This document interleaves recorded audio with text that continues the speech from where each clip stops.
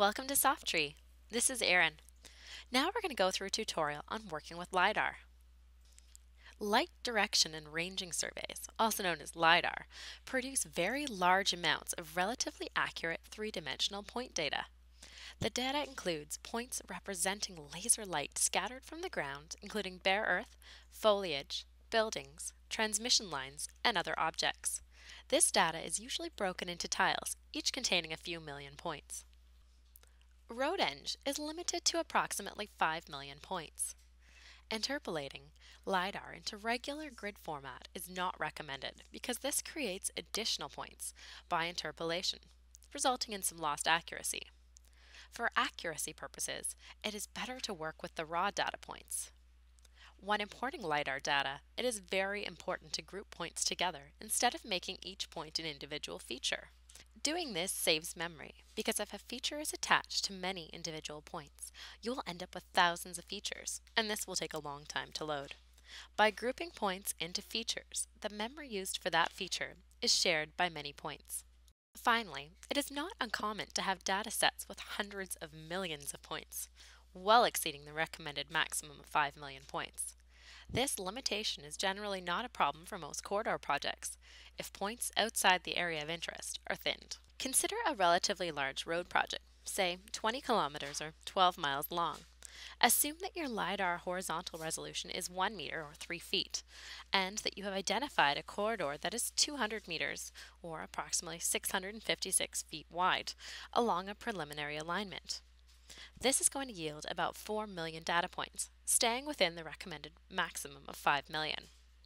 Now, let's jump into the software and take a look at working with LiDAR.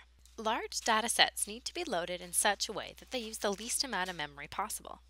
In this tutorial, we're going to load a prepared LiDAR import format from an IOP, or Input-Output Parameters file. Through the Module Setup menu, we're going to open the Terrain Setup dialog box.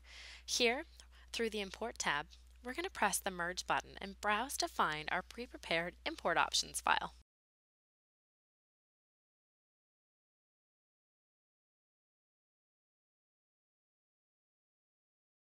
Let's start by setting up a linear corridor feature. We'll import a proposed alignment for our road center line.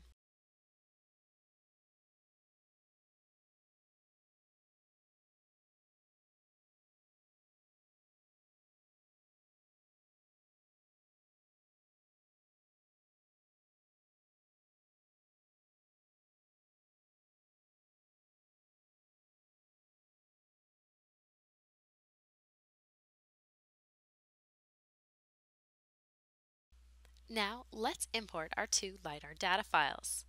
Our files have approximately 700,000 points. For the purposes of this tutorial, we've kept it to a relatively low number, just to keep the tutorial quick and fast. The import options that we set up in our IOP file are presented in this next dialog box. First, let's start off on the Test tab.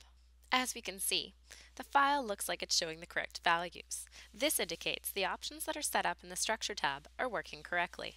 There's several other import options that have been set up to avoid using more memory than necessary. The first of these is also found in the Structure tab. You can see that there are no attributes defined in the column assignment section. The next rule that's been set up for our import is that our feature size has been limited. There are two rules that have been set up on our Code tab. The first is to not make every point into a separate feature. So for that, our connected property is turned off. Our next rule is to not attach symbols to every point. So you'll see that here, symbols defined are none.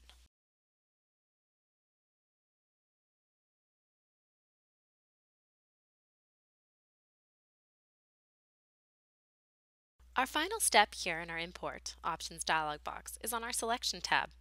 Here, we're going to add a filtering region around our corridor.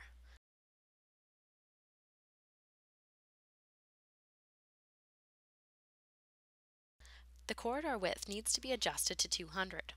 This is going to allow us to include all the data points within our corridor region.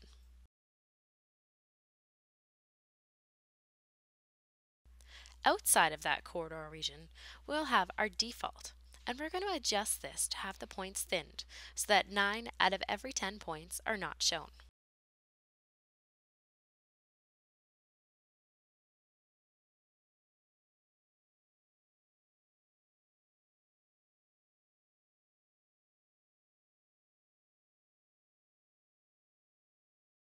It will take a couple of minutes to import about 70,000 points out of the 700,000 available.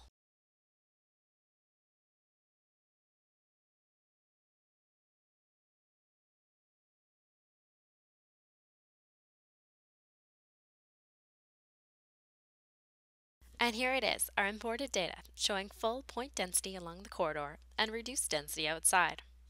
Well, that's it for this tutorial. Thanks for joining us.